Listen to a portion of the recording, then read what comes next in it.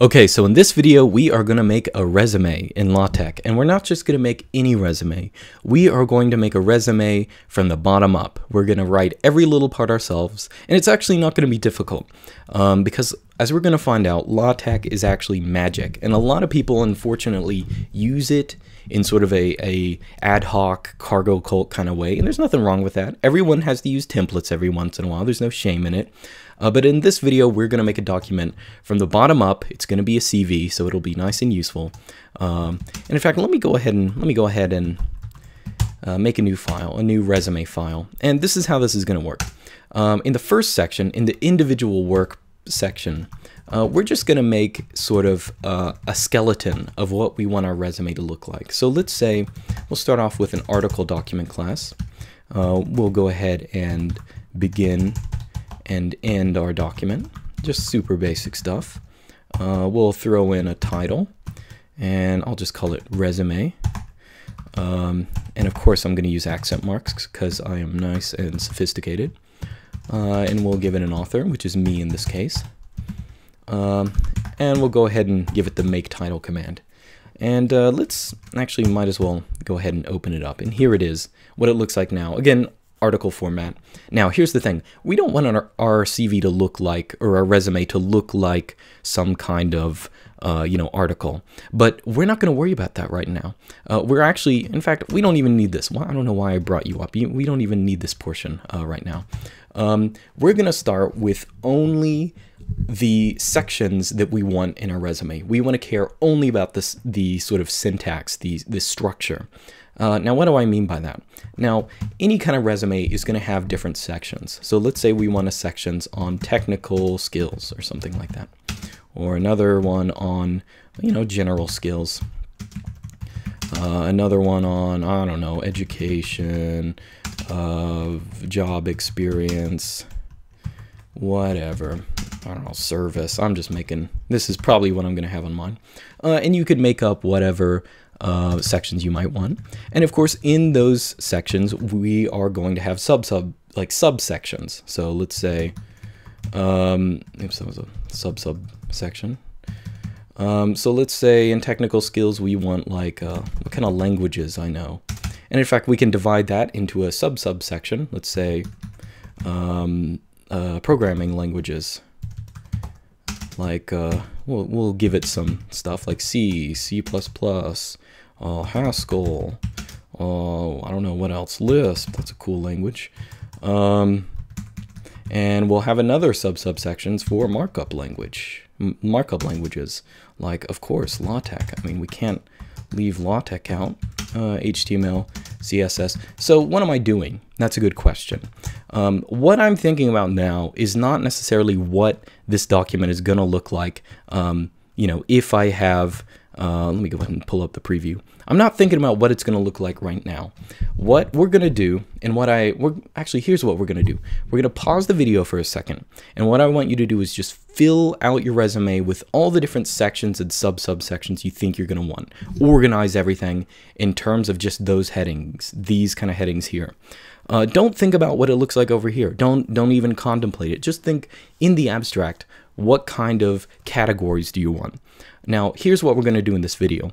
Once we have that, once we resume the video, we are going to make changes not to anything down here in the actual document area, but things up here in, we're going to adjust settings here that change everything about how these headings look. So you are going to get a very specialized, very particular resume to your liking. And it's going to be easy. It's going to be nice and fun and easy. So I'm going to pause the video for a second. I'm going to fill this out with my stuff, and you should do the same. It'll be really fast, all right? So just give me a couple seconds. I'll be back in just a bit. All right, we're back. So I went ahead and wrote a bunch of stuff, some of which is true, some of which isn't. Doesn't matter. Let's go ahead and open up a preview because, just to see where we are now. When's that thing gonna? There we are. Okay. Here we are. So if you turned a resume like this in, I mean, maybe they like the content, but that is not what you want a resume to look like. But here's the thing. Here's the thing about LaTeX. You can just feed it a kind of structure and do really amazing things with it, and that's what we're going to do. So here's the pledge I make for the rest of the video. I might have to break it, but here's the pledge I want to make. I'm not going to modify anything below this line. I'm not going to change anything under here, but I'm going to make a resume that looks pretty polished and professional, and you can too if you follow along. So let me go ahead and fold this. We don't even want to look at what all is under there. It doesn't matter. All we know is that there are sections and subsections and stuff like that. All right, where are we going to start? Let's start with what's called the titlesec package. So in your opening, go ahead and type use package. I cannot type today. Titlesec. So titlesec, I think it stands for title section, but it's a really nice package for modifying how sections appear. There are a couple different commands we're going to talk about, chief among which is probably title format. Title format looks like this. What you do is, first off, you feed it an argument, which is going to be a function, actually. Let's say we want to modify what sections look like. I'm going to say in the first bracket, we are going to put section. And title format actually wants 4 other arguments. And I'm going to put them, just for clarity's sake, on different lines. But since it's LaTeX, it ignores, one line gaps. Now there are going to be 4 arguments: 1, 2, 3, 4. Now we only need something in the third one here, and that is going to be, well, actually I'll explain what all of these are. So let's see, is that updating now? All right, great. Okay, so if you notice what just happened, my section here, which used to be nice and big and had a 1 in front of it, it now got reduced to nothing. And that's because the title format command changes what the command section does. And here, what these different arguments are the different things that sort of surround it. Now, for example, this one, so of course we're acting on section. The first one is formatting. So for example, let's say this is really small text. So in this first bracket pair, we can put, say, let's say huge. We want it to be nice and big. So there it is there. Or let's say we want it to be bold. We can put BF series, and that'll make it nice and bold. Okay, so the first one is for what the formatting looks like of the entire thing. Now the second one is for numbering. Now I don't necessarily want numbers in my CV, but you can use them. And you just, in this position, you just call the command, I think it's the section. Yeah, the section. So it puts the section number here. Now I'm not going to use those. You can if you want. But I'll keep it here for a second just so we can illustrate. Now the third one is the distance between what is in the number thing and what comes afterwards. So if let's say we increase this to 1, you're going to have a little gap here. Okay, let's decrease that. And let me go ahead and get rid of this because I'm not going to use it now. So it's the number, the distance between the number and the rest of it. And then this is, any kind of code you want to appear after the gap between the number and the title, but before the title. And I don't necessarily want anything there, but you can see if you type something in, it will pop up over here. So yeah, I don't necessarily want anything there, but whatever. So those are the kind of options you have. Now, let's say, where are we going to start? What kind of thing? What do I want my section to look like? Let me change some things here. Let's say I want to be nice and sophisticated and modern, and I want lowercase sections. I don't know, that's just cool. So you can put lowercase in here, and look at that. That's so artsy. That's nice and modern. So all my sections are now, we're changing them all at once. Keep in mind, that's the nice thing about this. We're now just changing what the commands do that we've called, and we don't have to modify what's actually in our resume. We're just changing everything at once. So that's nice for section for now. We might do some more changing later, but you can call the title format command for not just section but subsections, of course. So let's say we want our subsections. Let's say we want them bold. So that's going to be in our formatting. And then the second one, we're not going to have numbers here either. Then we're going to have 0 distance between the number and the text because, well, we don't have numbers. And then we'll just put nothing in there. So you can see Here we have all this. Let's see, what else do I want here? Now there are a couple other things you can actually do. Actually, you know what I should do? Instead of having numbers, I don't necessarily want numbers. Let's say I want like a big dot here. I don't know, dots are just the first thing that came to my head. So what I'm going to do is I'm going to call the, what is the math, bullet in math mode. And that'll put a nice juicy bullet right here. So, you know, that gives me something. Now let's also make these a little bigger. We'll make them large. Actually, we'll make them large with a capital L. Large! Okay, that's a little better. All right, that looks all right for now. And let's go ahead and also make a title format for subsection. Subsection. Jesus, can never spell on the spot. I'm not gonna give it any kind of special formatting now. Again. Now, I don't know if I said it a second ago, but the only argument you actually need is this third one that has a distance. And as long as this has something in it that is a number, the LaTeX will compile that. You won't have any kind of problems, but you don't have to fill anything in the other spaces. So what do we want our subsection to do? Here's what I want mine to do. I think I want mine bold, so we'll do BF series. Okay. So nice and bold. And here's something I didn't tell you. You could also give them optional arguments. And you can look at the documentation for titlesec for a full list of these. But one of the ones I like is run in.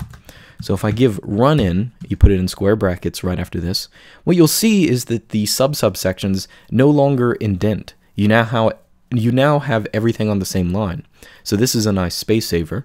I think it also looks pretty nice. I mean, I'm going to have lots of subsections, so I might as well. I don't need to indent every time. I think this looks pretty sweet. So let me, again, show you the difference. So without, we have everything underneath. With it, that's what we got. So I think that's what I'm going to go with for now. What else do I want to change? So in addition to these optional arguments, you can also put an optional argument at the very end in brackets.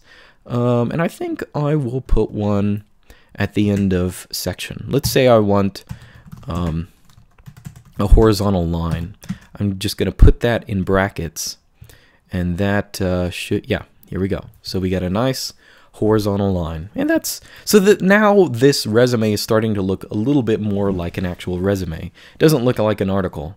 Right now it looks like something mutated and in between, but we're getting there. So let's modify a couple other things. Let's see, what else do we need to do? Let's go ahead, let's talk about the make title. So if you remember, let's scroll down to this code. I'm not going to change it, but I'm going to look at it. Now remember, the make title command is what we called here, and normally make title just spits you out, you know, the name, the title, the author, and the date, and that's it in whatever special formatting. But of course, you can redefine what the make title command does, and you know, I think that's what we should do.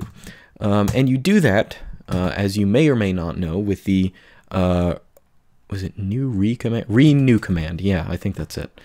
I hope. Well, we'll find out anyway. So renew command means rename a command, or not rename one, redefine it. So we'll redefine make title.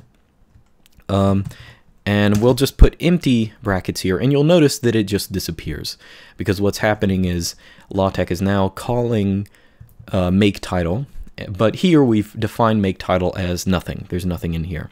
But if we put something in here, let's say, you know, just put some letters there. Now these are, you know, in our document. So there are a couple things. Let's go ahead and make some changes to it.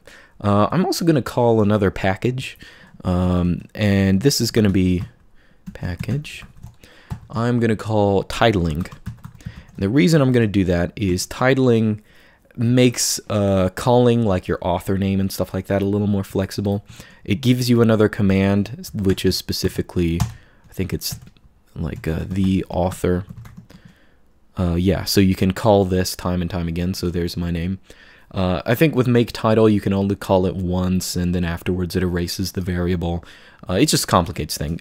So titling makes things a little easier. Okay, so let's, I'm going to make this a redefinition a couple more lines because I want some flexibility here. Let's say, well, I think I'm going to want this centered. So I'm going to go ahead and learn to spell right.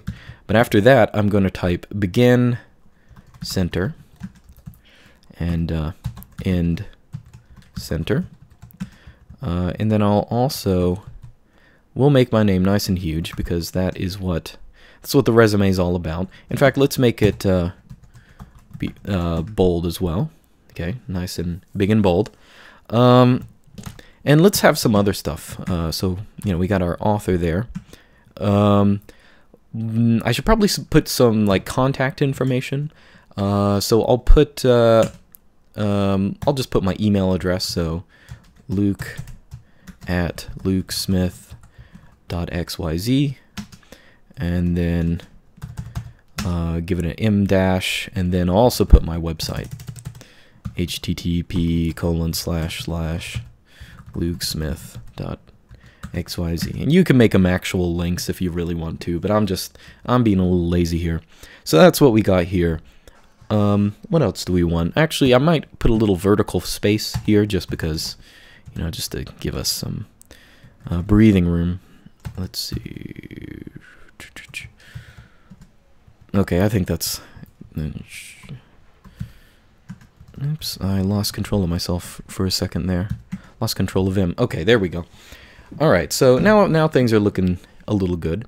Now, one other thing, you might have already changed this because people usually do this pretty quickly, but we have really, you know, narrow is it narrow margins or wide margins? I guess the page is very narrow. So we might want to use more of our page than we have before. So let's call the infamous and useful geometry package. And that'll give us the ability to change things about what our margins look like. And what I'm going to do is I'm just going to say margin equals 1 inch. Then I'll make all the margins 1 inch. So we have now it looks like all my stuff is on one page. I didn't put that much. I just sort of threw whatever I had up. So anyway, it's fine. It's just an example. So yeah, that's what we got now. All right. So what else do I want to change? I'm just going to think about. Let's have these subsections are a little stilted. I want to put some stuff, let's say, between to distinguish them from the text that follows. Oops, that's not what I meant. So we're going to put in another optional ending syntax argument. So we'll put a little dash here. And you'll notice that there's a little space. How do I zoom in on MUPDF? I don't even remember. Oh, it's probably like, yeah, plus. So there's a little space here, and I think this is actually from indenting. We might get rid of indenting later, but okay, so here's where we are. We started off, notice what we've done so far. We started off with just the syntax of what looked like an article, and it was a total mess. But we're now at a position where we have a document using only a couple packages, just titlesec is the main one. You can redefine different stuff and get a lot of the stuff you want. So anyway, I think that's about enough for this video, just because I've used like 40 gigs recording all this. I have to record everything in high fidelity just because I want it. But I'll make another video later, and we'll go into changing this a little more. So stay tuned, and I'll post that a little later after this. So see you around.